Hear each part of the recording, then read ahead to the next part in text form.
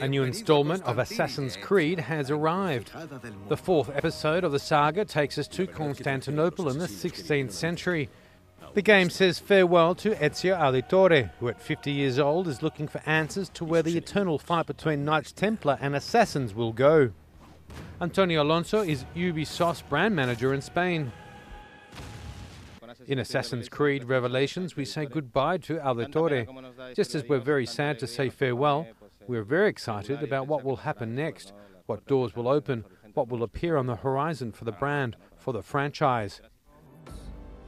The title, which prides itself in being an historical recreation, follows on from Brotherhood, with this version coming in 3D.